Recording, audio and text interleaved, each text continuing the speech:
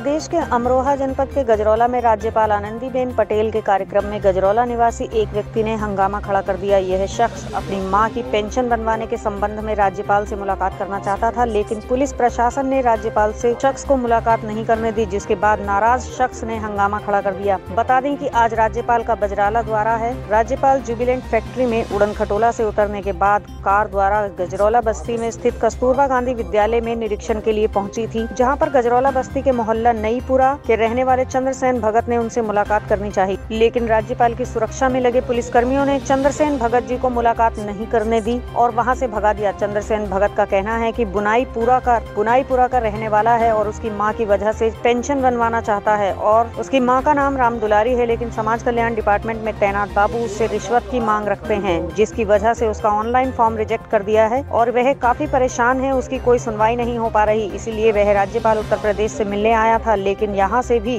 उसे भगा दिया गया है। परेशान चंद्रसेन भगत ने काफी हंगामा काटा, जिसके बाद पुलिस ने उसको वहाँ से आगे नहीं बढ़ने दिया। रो कर उसने मीडिया कर्मियों को अपनी दास्तान बताई और बताया कि उत्तर प्रदेश सरकार में ऐसा ही होता है, वह हिंदू जाति से है। अरे मेरी माँ का समाज कल्याण नहीं सुनता, समाज कल्याण नहीं सुनता। मैं 4 साल हो गए रोते हुए।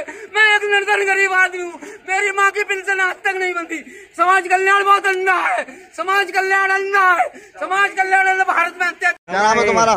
मेरा नाम चंद्रसेन भगत जी है। मैं हिंदू जाति से हूँ। क्या नाम है आपका? मेरा चंद्रसेन भगत जी है। कहाँ के रहने वाले हो? मैं रहने वाला ही गजरौले का हूँ जी। गजरौला में कहाँ के रहने वाले हो? नाईपुरा बुद्ध नगर का रहने वाला हूँ। मामला बताओ क्या हुआ? मामला ये, मेरी माँ छत पे से गिर गई है, उसको कोई इलाज को पैसा नहीं है। 4 साल हो गए, पेंशन समाज कल्याण पेंशन नहीं बनने देता, निस्बत मांगता है। निस्बत मांगता है। एक गौरव शर्मा, गौरव वहाँ के बिजनौर जिले के जो समाज कल्याण का काम देखते हैं, तहसील में बैठते हैं, उन्होंने रिश्वत खाने के चक्कर में कंप्यूटर से कागज बाहर निकाल दिए और मैं 4 साल से रोता फिर रहा हूँ। मेरी माँ छत पे से गिर गई, इलाज को कोई पैसा नहीं है। मेरी माँ आप किससे मिलने के लिए आए थे? मैं इनको जो अधिकारी राज्यपाल श्रीमती जी जो लखनऊ से जो आई, उनसे मिलने आया था, मगर मुझे प्रशासन ने नहीं मिलने दिया। अच्छा, और मैं रोता फिर रहा हूँ, मट्टी में मिल जाऊंगा, मर जाऊंगा, भगवान के पहुंच जाऊंगा। मेरी समस्या हल नहीं हो सकती इस भारत के अंदर। कितना दिन पहले गिरी थी आपकी मम्मी और आप लोग जो है उनके बाद कहाँ पहुँचे थे? मेरी मम्मी को गिरे 20 दिन हो चुके हैं और खाट पर से नहीं उठा जा रहा है और उन्हें इलाज को पैसा नहीं है, खाट पे पड़ी है, बहुत बीमार है।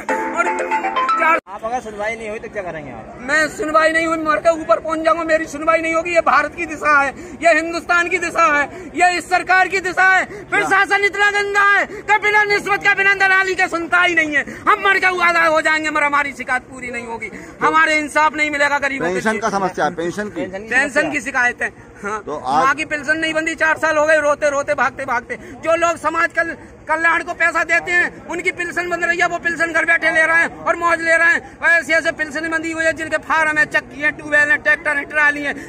आपके पिताजी का नाम क्या? मेरे पिताजी स्वर्गीय हैं, मर गए, खत्म हो गए, कोई नहीं है। क्या नाम है उनका? मेरा नाम चंद्रसेन है। पिताजी का नाम श्री राम स्वरूप था।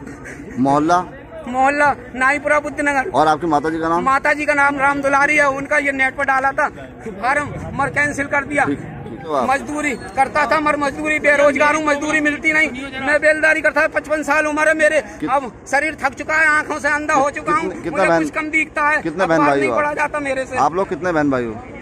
मेरे बच्चे 3 हैं और 2 मियाँ बीवी, एक माँ। हम 6 यूनिट का परिवार है।